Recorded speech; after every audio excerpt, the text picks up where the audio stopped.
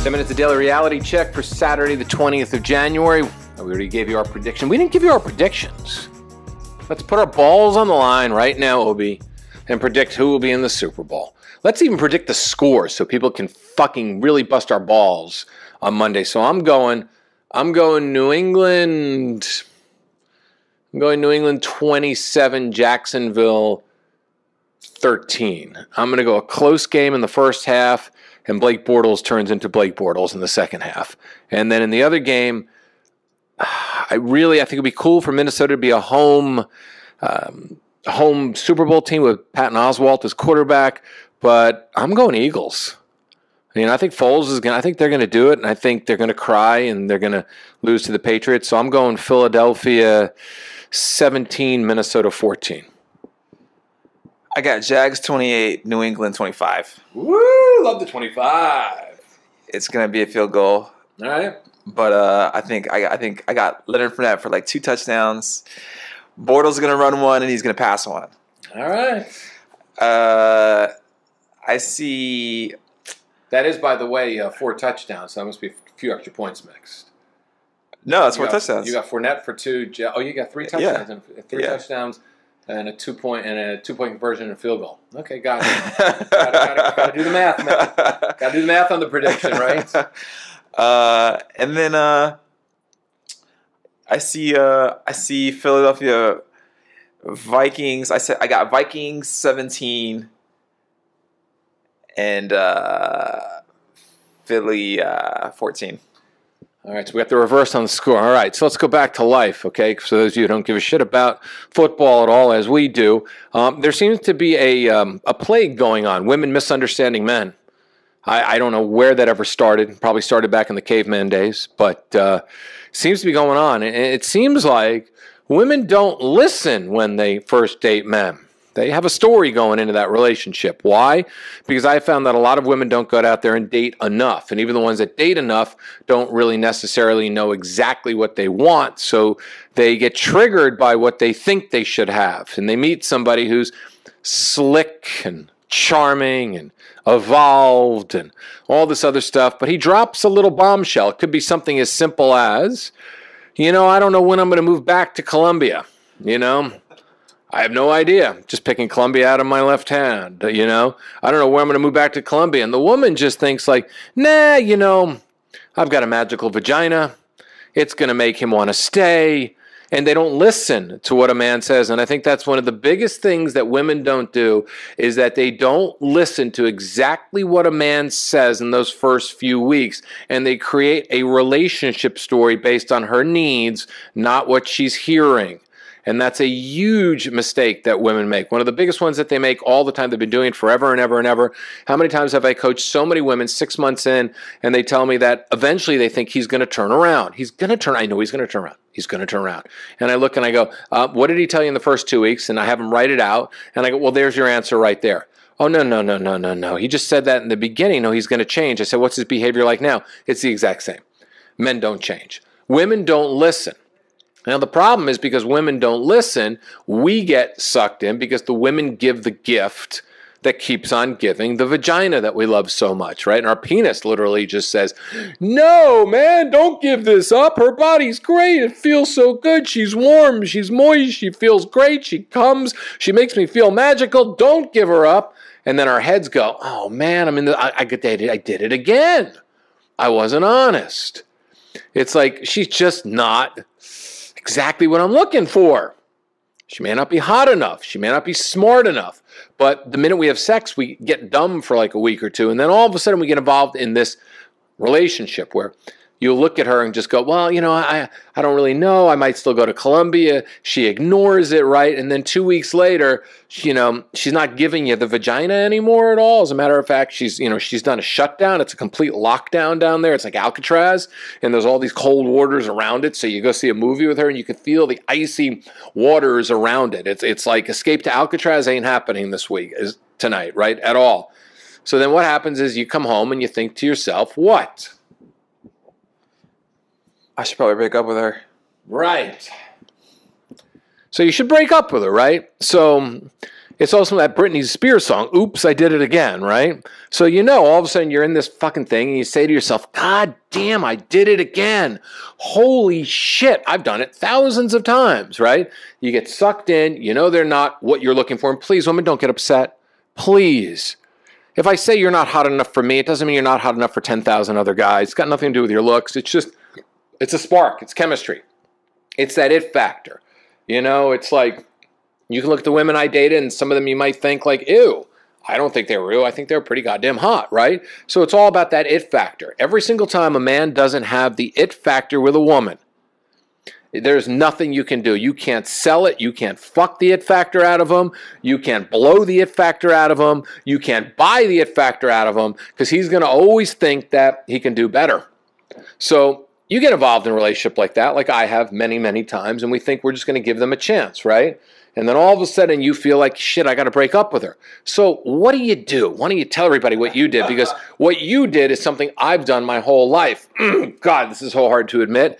So please don't ever fucking yell at me for this, because this confession right now is one of the biggest man confessions you're ever going to have. What do we turn into? I got cold. I think what you said, it was right. You said it's a spark, that it factor, that thing between when you have that spark with someone, it's like a flame, right? It's like hot and it's warm and it's inviting. But as soon as you don't feel it anymore, it's like the fire goes out. And then I think you just become cold. At least I do. I get kind of like a little more distant. Maybe I don't text as much. And it's not like I'm doing it on purpose. I'm not like trying to do it. I'm not doing it to create space. But I think I just kind of automatically go into that zone because I'm not as engaged anymore. Okay, so we're not as engaged anymore because we're not being honest with ourselves. So the next thing to do is to step up and actually talk to her and just go, look, you're a really wonderful person. I think you're great. I think you're fantastic, but we don't have that it factor. I just don't see us going long term. It's very simple to do, but right? Because it is simple to do. But what do we do in that situation? We do the pullback. We do the male pullback, right? We kind of hang out with them. We give it another shot. We're not really in. They can feel it. We know we should talk to them. Then we have our funny conversation where we laugh and we go, ha, ha, ha. And I've done it 1,000 times too. The woman feels it. And what we do is we don't give her the truth that we should be giving her. So then all of a sudden, you just recently got off the hook, right? It's so great. Isn't it great when they let us off the hook? Like, yay, she let me off the hook. Oh my God. She told me she's not feeling it with me. And she told me that she knows that I'm not fully into it and she deserves better. And we can walk away and then we're swiping the next day or we're out there at Whole Foods flirting with women again. But it feels like shit because we're not stepping up to the plate. And it's the cheap, pussy, wimpy way of doing things. But yet, so many men and women do the same thing. Women are not, I'm throwing men under the bus right now. It's a Greyhound bus. We're getting the fucking tires run under us. But I can tell you, women do the same exact thing. A lot of them do. Yeah. Less so than we do. So how does a woman deal, when a man is pulling back and showing those signs? Right? It's the 3 signs, if you think about it. This is a good one, right? It's the 3 signs. The text frequency stops, right? Basically, okay? So you got 3 signs. The text frequency stops, right? Okay? The conversations that were once deep are now kind of shallow, right? So deep conversations become the kiddie pool that's full of urine because the guy doesn't know what to do because he knows that he's doing something that's not right.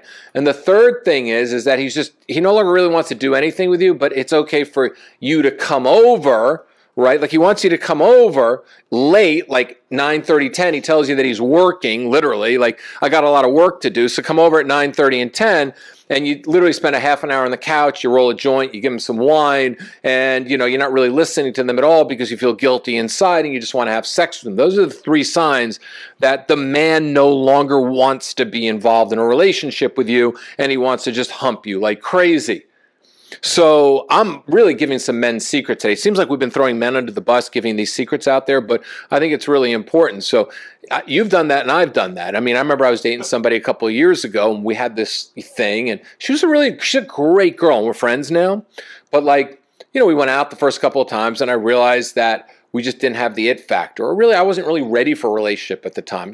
I look at pictures of her on Instagram now. She's a knockout. I mean, gorgeous, sweet, and warm. We just didn't have that personality thing, you know, where we finish each other's sentences and, you know, all that other stuff and, you know, whatever it might be. And I just kept bringing her over, like, yeah, why don't you just come over right now? Or I'll just come over, you know, we'll have a quick dinner. Well, do you want to go out? No, let's just order something in.